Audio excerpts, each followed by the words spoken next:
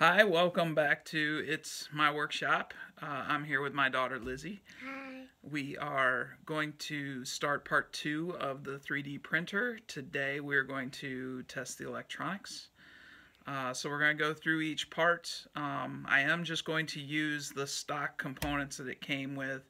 I said on one of the previous videos that I was going to upgrade the wiring and stuff, and I will do that in the future. But today we're just going to use what they have just to do a quick test to make sure everything's working. So let's get to it.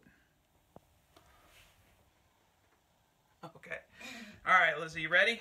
Yeah.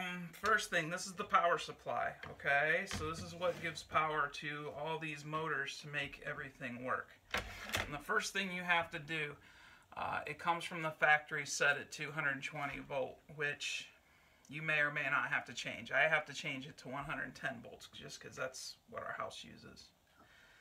Yeah, so there's just a switch in there that you have to flip. And then the next thing, you have to wire up the power cord to the power supply. Lizzie had to help me with that because I'm colorblind, but I think we got it all set up here. So the next thing I'm going to do is plug this into my power strip. If I can reach it. Oh, I got it. Thanks. Good. There it's going. And I have my little multimeter here. And I gotta plug it in better. There we go. We can check it. So everything on here should be 12 volts. So when I hit that and that, hey, 12 volts. See how it's right around 12? Yeah. So that means that we're getting the right power on all of these. Good. So that's a good sign. I'm going to unplug that for now. Okay. Now that we know that we're getting good power to the power supply, we need to test all this stuff. Why do you think we want to test it now?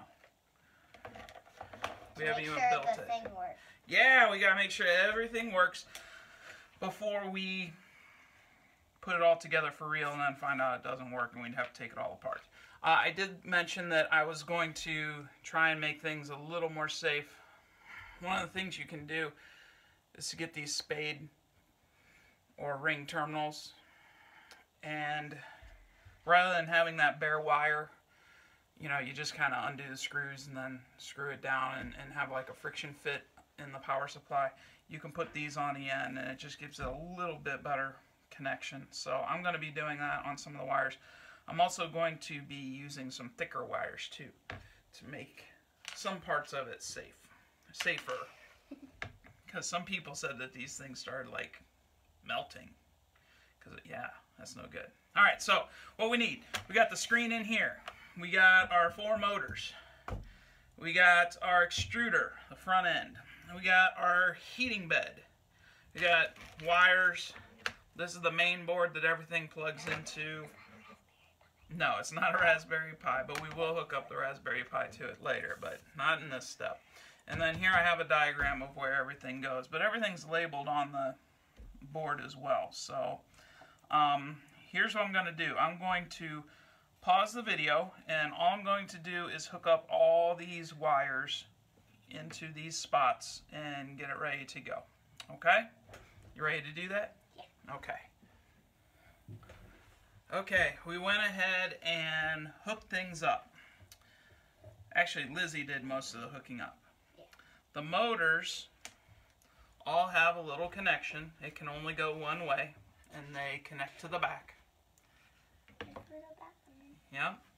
Oh yeah, ours has the little dots. They're also labeled which one goes to which motor, just to keep things straight. And then they come to a corresponding section of the main board.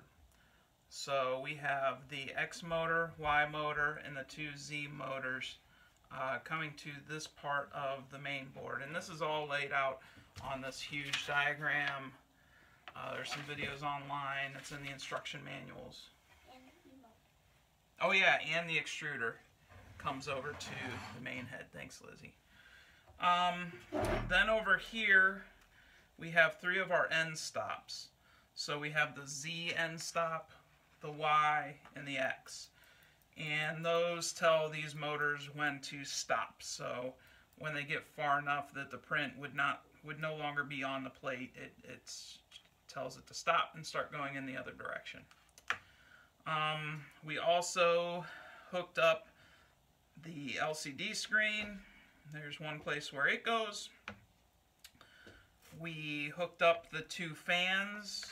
There's this fan that I think hooks onto the front of the extruder. Or no, these I think go over a motor. And this goes over... No, I'm sorry. This goes over the extruder, and this is the part that blows on the stuff that you're making. So that chute hooks up to it. I have not hooked up the hot plate. I'm going to do that next all by itself just because, I don't know, I want to make sure everything's good on that. So then I have a negative and a positive, so that's 12 volts coming right here to the board. So right now I'm just going to be powering these things. Now, we tested this, and this was kind of a pain. But, yeah, we watched the guy's video. Luckily everything turned on, so that's a bonus. The fan works automatically. That fan. So I'm going to go ahead and unplug him, but I just wanted to see. That one turned on right away. So we'll take him off then. Can you hold it there, sweetie? Yeah. Thanks. There we go. And we can set him off to the side then. So that fan works. This other blower fan you have to turn on. So, first off, these buttons stink. They're real wonky. But it's how you're going to work it to make the motors work. This is what we're testing now. So everything's turned on, everything's hooked up right. I'm going to go down to, it says position. So I apologize you can't see that very well from where you are. I'll link to a video that shows this somewhat well. And I'm going to go to position, and then you have to click down. These buttons don't always register. And I'm going to one option called X position fast. And I choose that. And then it shows where this X motor should be. And do you have the end stop there for X, sweetie? Yep. Okay. So I'm going to change that position. And as I change it, the motor will move. And then, Lizzie, if you could hit that stop. Right now? Sure. Yeah, it's supposed to stop the motor. The thing is, the numbers don't change fast enough to see the motor because the motor changes at the same speed that this thing's moving. But I can see that the button is registering here, so I think everything's okay with it.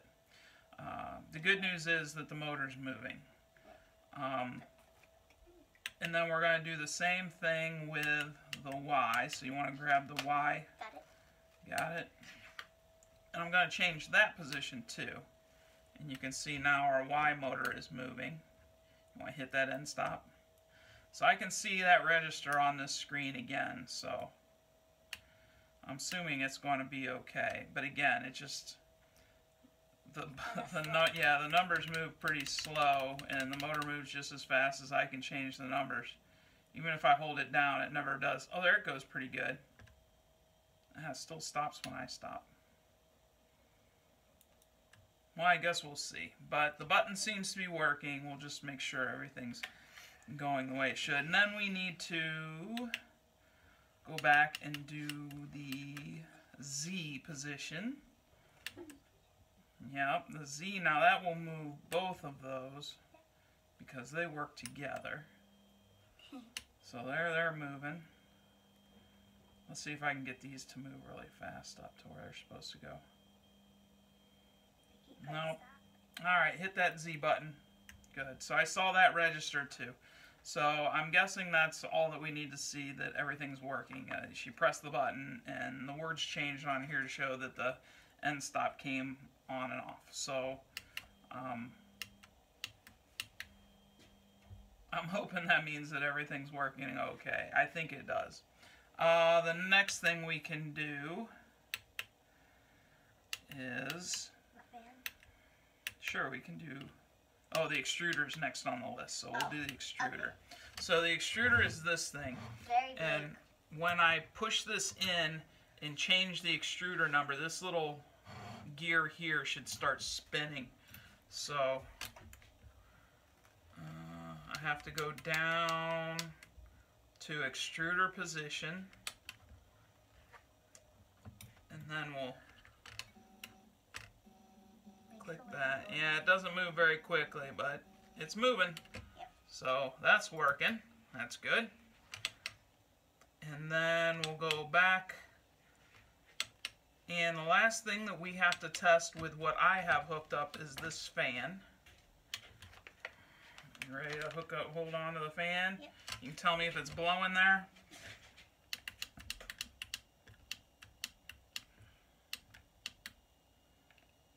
Oh, fan speed. So there's an option called fan speed. And I'm going to hit enter next to fan speed, and we'll change it manually. And you'll see there's a button that flashes like crazy down here on the main board, and that's good. And at first I thought it was broken because it was just clicking. Do you feel air coming out? Yep. Oh, I feel it now. So we'll kick it up to, here I have it at 80%. Woo! Let's take it all the way up, see what happens at 100. So there's 100%. But if we make a shroud for it, or we put that chute on it, it'll go pretty good. But it's pretty quiet once it gets up to speed. I think just slower, something's clicking in there. Yeah. So, you can hear it without that. Yeah, those are cheap things though, so I might even be able to get a replacement for it. But yeah, that's it. Now I'm going to pause the video and we'll get all this stuff out of the way and we'll do the heat bed finally, okay? Yay. Okay, so we hooked up all the heating stuff to test out. So what we had to do, we have the hotbed here, we have the extruder here, and we have the LCD hooked up here and our power supply. So the hotbed has a couple connections. Two of them come over here to one of these white JST connections, and the other comes over here to get power. This does, I believe, matter, the red and black, and it has plus and minus marked on the board. I've heard that some of the boards have been flip-flopped, so if you're watching another guy's video, just make sure that you're putting things in the right way. And then we have a cable hooked up to the extruder that will heat that up as well.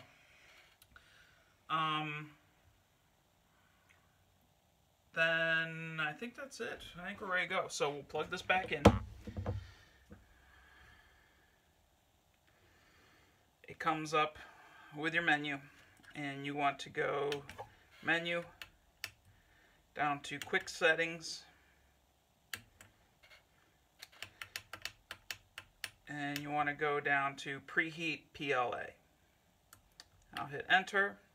There's a few lights on the board. There's one under the heat bed too. Shows that it's going. And so what it's doing right now, maybe I can go back. Yeah. So it's hard to see, but my extruder's up to, it's heating up to 190. It's already up to 123 degrees. So that's this part here. The extruder is heating up, getting real hot. Be careful, Lizzie. Yeah. I'll burn you. Hotbed is at 36. It's warming up to 60 degrees. It's taking a little longer, but it's definitely warming up, and you can feel it. So I think all of them. Really hot. Yeah, this one gets really hot. I can feel that from a distance. So let's see what happens when it gets up to 190. See if one of those lights did turn off. Is that bad? I don't know. Yep, another one turned off. So when they hit some marks, I bet they just turn off. Yeah, they're coming back on. Because it'll keep cooling off. And when it cools off, it'll turn back on and heat them back up to try and keep them at a certain temperature. This is 191 degrees. 191 degrees. Yeah, that's hot. That's 45. But that's it for the electronics. It looks like everything works. So that's it for now. The next videos we'll be putting everything together now that it seems like it works. Thanks for watching. If you liked it, hit the like and subscribe button. Thanks. You want to say anything? Bye.